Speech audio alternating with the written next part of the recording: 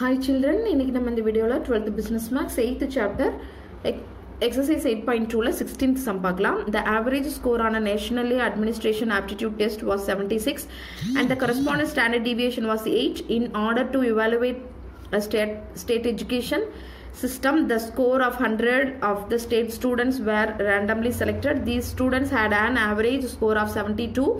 Tested significance level of 0.05 if there is a significant difference between the standard scores and the national scores அப்படின்னு கொடுத்திருக்காங்க. So average score அப்படின்னு score on a nationally administration. national அப்படினாவே நமக்கு universe national அப்படினாவே அது எதோட வேல்யூவா இருக்கும்? Population.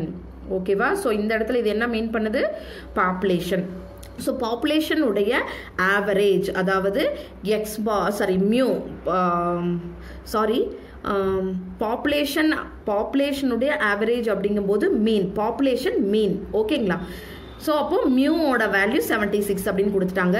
அடுத்தது corresponding standard deviation, பாப்புலேஷனுடைய standard deviation எவ்வளோ? 8 அப்படின்னு, அதாவது சிக்மாவோட வேல்யூ 8 அப்படின்னு கொடுத்துருக்காங்க. அடுத்தது order of evaluate state education system a score of 100 of state students were randomly selected. இந்த இடத்துல ஸ்டேட் அப்படிங்கிறத நம்ம எதுவா எடுத்துக்குவோம் அப்படின்னு பார்த்தீங்கன்னா சாம்பிள். ஸ்டேட் அப்படிங்கிறத நம்ம சாம்பிள் அப்படின்னு எடுத்துக்கிறோம். நேஷனல்ங்கிறத பாப்புலேஷனும், அந்த நேஷனல்ல இருந்து ஸ்டேட் அப்படிங்கும்போது அது சாம்பிள். ஓகேவா? ஸோ சாம்பிள் அப்படின்னா நம்பர் ஆஃப் சாம்பிள் 100. ஓகேங்களா? ஸோ அந்த ஸ்டேட்ல வேர் randomly selected the student had an average score. State லெவல்ல ஆவரேஜா 72 அப்படின்னு சொல்லியிருக்காங்க. ஸோ அப்போ இது சாம்பிளுடைய ஆவரேஜ். அப்போ X பாரோட value 72. Okay. So 0.05னா 95% confident level. இப்போ சொல்யூஷனை பார்க்கலாம். நம்ம ஃபர்ஸ்ட் ஸ்டெப் என்ன பண்ணுவோம்? கிவன் எடுத்து எழுதணும். Given கரெக்டானு பார்த்துக்கலாமா? Okay. Sample number of sample 100 சொன்னோம். சாம்பிள் மீன் 72. ஓகேவா? பாப்புலேஷன் மீன் 76. Population standard deviation sigma 8. ஓகேவா? ஃபர்ஸ்ட் ஸ்டெப் முடிஞ்சது. செகண்ட் என்னது? Null hypothesis. Null hypothesis h0 is equal to மியூவோட value. அடுத்து ஆல்டர்னேட்டிவ் ஹைபோதேசிஸ் அப்படின்னா நாட் ஈக்குவல் டு மியூவோட வேல்யூ. அடுத்தது என்ன பண்ணுவோம்? லெவல் ஆஃப் சிக்னிஃபிகன்ஸ் 0.05 அப்படின்னு கொடுத்துருக்காங்க. இதை வச்சு நம்ம டெஸ்ட் ஸ்டாட்டிஸ்டிக்ஸ் ஃபார்முலால அப்ளை பண்ணுறோம். ஓகேங்களா?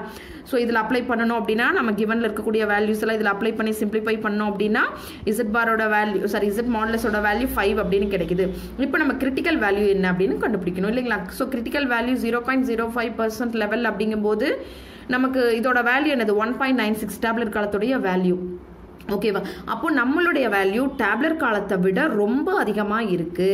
ஸோ அப்போ அதிகமாக இருக்கும்போது இங்கே பாருங்க, since the calculated value is much greater than the table value, it is highly significant at 0.05 level of significance. அப்படின்னா நல் ஹைபோதேசிஸ் என்ன ஆயிரும்?